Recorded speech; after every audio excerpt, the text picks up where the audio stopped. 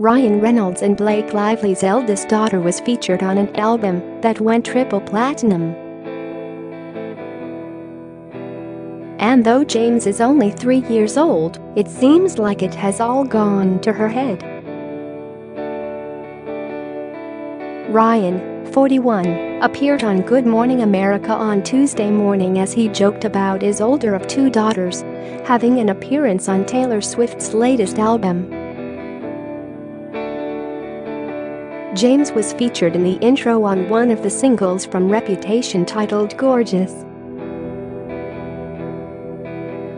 Ryan has been vocal about not wanting his children to work in show business, but was asked by George Stephanopoulos about his daughter lending her vocal talents to the hit song by the 28-year-old singer. The Deadpool 2 star joked, "My daughter has a really terrible ego problem now after that song.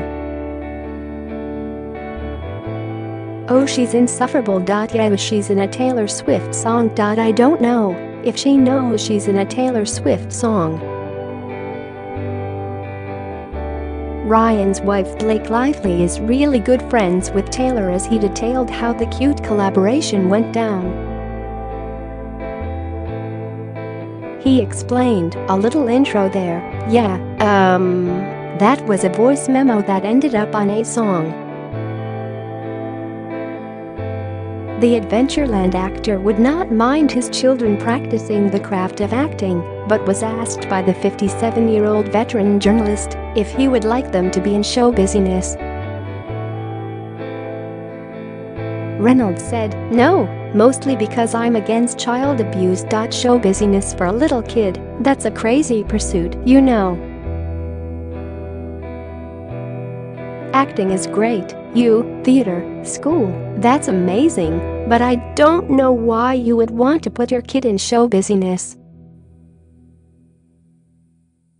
Ryan and 30-year-old Blake have another daughter named Ines who is 1 year old.